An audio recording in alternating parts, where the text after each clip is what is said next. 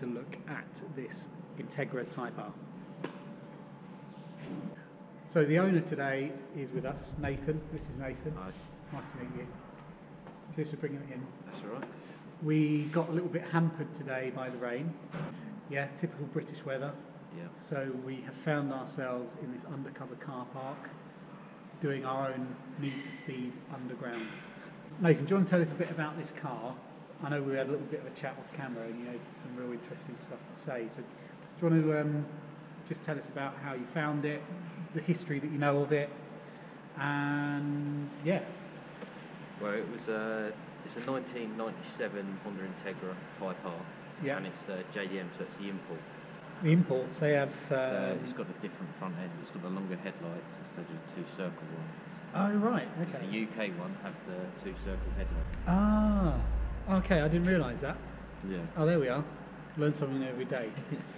And they do have a different engine or different tune to the engine? They've got a B18C. Yeah.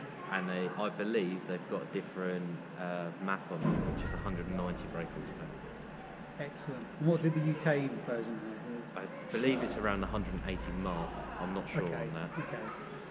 How long have you had it for? I've had it for a couple of months. Couple of months. I have been looking for one for a couple of years.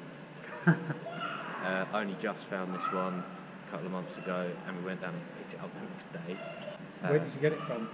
Plymouth. Oh, right, so it wasn't local then? No. We're being in Kent. Plymouth isn't exactly local. It's about a 3-hour drive, was it? Something like that? Yeah. Yeah. Let me just check that. I think I got it from Colchester. So I was looking at about 4 of them at one point. Oh, really? Yeah.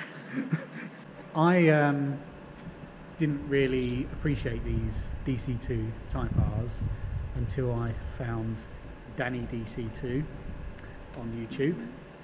And sorry, Danny DC2, but the first time I ever saw one of your videos was when you crashed at the Nürburgring.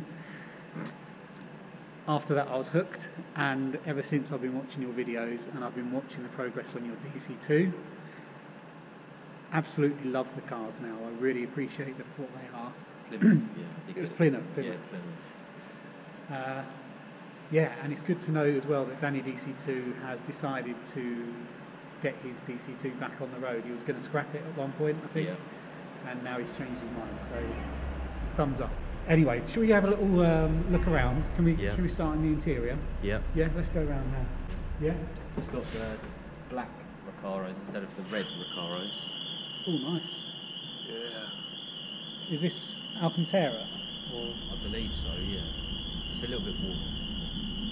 It's nice. And are they the standards? Are they the standard seats that you get in? Yes.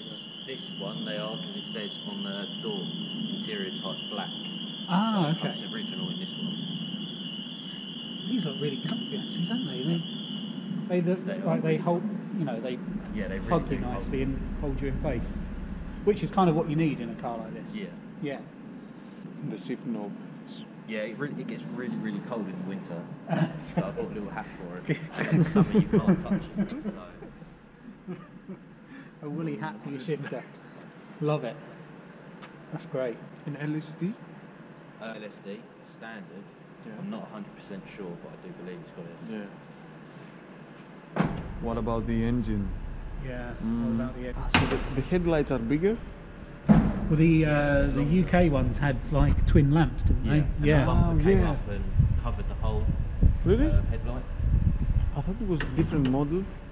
No, Yeah, I thought But that. I the hadn't realised JP-Spec, that was the difference between the Japanese and the UK versions. Hell yeah. S2000 clutch master cylinder. So Okay. you normally have the reservoir on the strut top, Right. Okay. but on the S2000 one, it's on the pedal, so it's actually under the fuel filter on the bulk. Does that bring you any advantage by switching to the S2000 one? Not really. It's just the fact that it was leaking, and I may as well upgrade it. Oh, right. When I replace it. Yeah, yeah.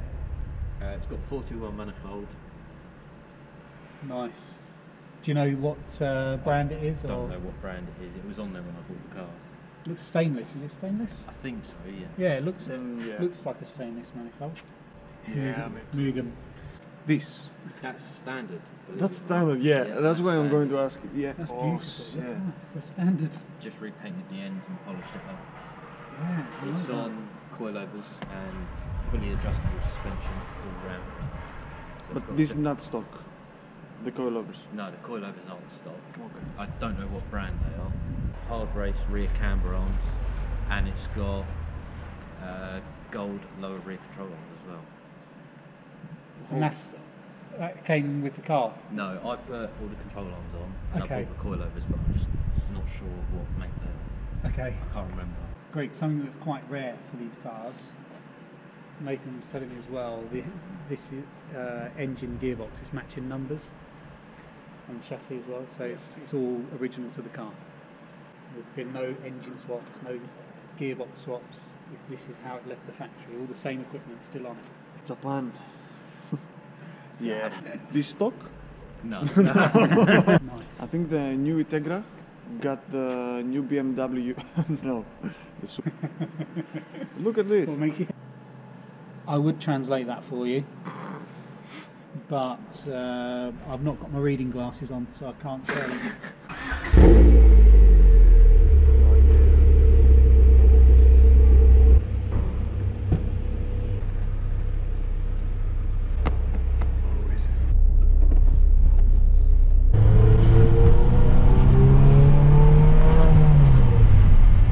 And it sounds very good, man. Yeah. I like the sound of it. It doesn't sound like any other car at the moment. Yeah. And the VTEC, after how many RPMs? 6,000. 6,000. Yeah, and it revs up to 9. 9,000, right? Yeah. 6,000, you have 190 horsepower, Yeah. basically. Yeah. So you did this alone? No, that's original. Oh, yeah? Yeah. Oh my god. Same as all this. It's just original. I like that. And this one? I put that in. That's just there for plans for later date. Yeah. Don't put any turbos, man. And Don't put any turbos on it. no, I'm not thinking about turbos. Yeah. Pure Japan inside. Everything.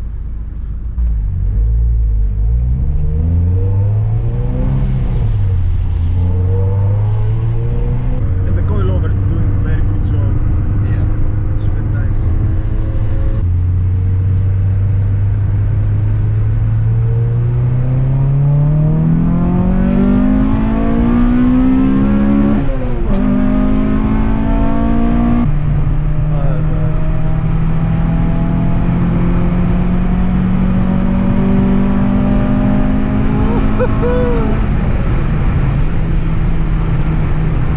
Now I can understand the VTEC, man. The sound and immediately the power. Yeah, it's good. God damn.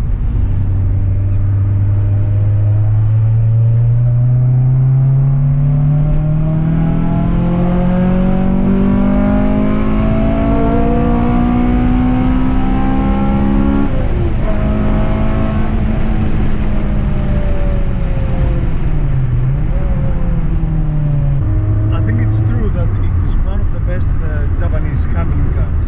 Yeah. Yeah, it's Oh, really good. well handled car. Yeah, it feels like hanging on the I road. just need to put some better tyres on. God damn, after 6,000 RPMs. And it's not brutal, it's flash Yeah. away. Nice. Oh, come on, don't sell it. Keep it forever. How about the fuel economy? It's not too bad, to be honest. Yeah? If you drive it sensibly, you'll get sensible money. Well, you'll get sensible miles for the fuel. If you drive it like an idiot, you'll use the fuel really quick. And it's how many liters? 1.8. 1.8.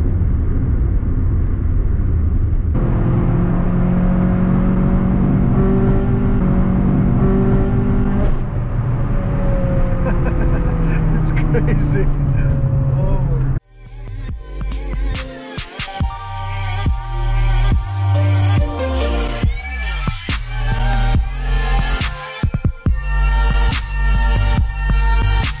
So, Greg mentioned to me that things stopped rather well. Is there any particular reason for that? It's got the 280mm brakes on the front. They normally have 254, and it's got braided brake lines all round as well. So what are they from? What are the brakes from to be larger? Are they from another I believe Integra, they're or? from a MB6, which is a Civic. Oh right. Is it Civic calipers as well? Or Civic calipers, carriers, pads and discs. Oh right. And cornering wise, I know we joked about the tyres being like roller skates in this weather. Yeah. However, you can't get away from the fact this car is absolutely planted. Yeah. So is that, it's not standard suspension. I know you said you've got coilovers. What else have you done to the suspension? Adjustable front camber arms, which are hard race. Okay. Adjustable rear camber arms, lower control arms, and toe arms on the rear as well. The rear trailing arms, you can't get away from seeing them. Have you seen them, Greg? Which ones? The gold rear trailing arms. Have you seen those? Yeah. Behind? Yeah. Yeah. Have you? The yellow ones. Yeah. Yellow. Gold. Have you done a? Now that's super lightweight. Aluminium, huh? Yeah. Oh yeah. So this car is built to handle, it's built to go, and it's built to stop. It's a road-going track car, isn't it? Yeah.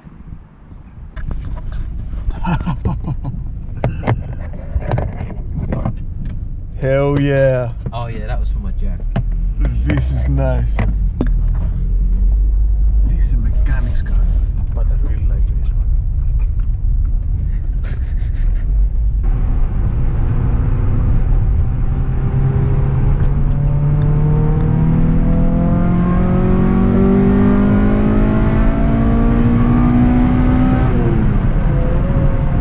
Handles very well, man.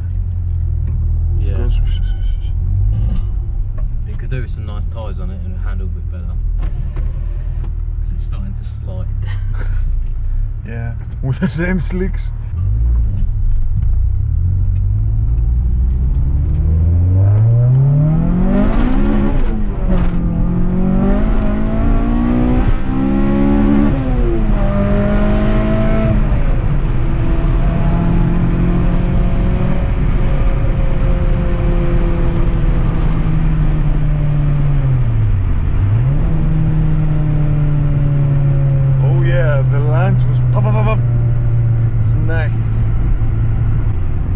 Is more hardcore, the second one or the third one? I think the second one here is. Yeah. I thought the rev limiter was BAM immediately. Well, you just span up as soon as it hit VTEC at first. Yeah. Yeah.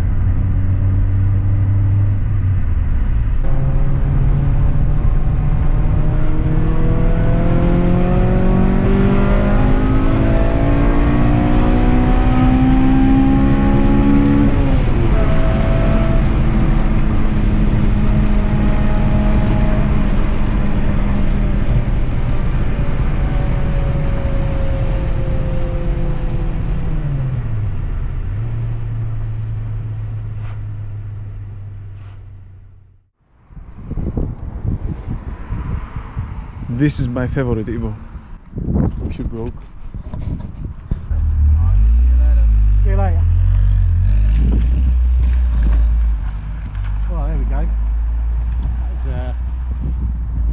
That was unexpected. That was unexpected. I thought it was your friend. No, I haven't seen it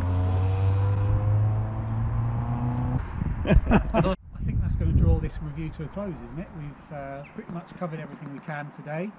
Weather's been against us, but thank you very much to Nathan for bringing this out and showing us. Yeah.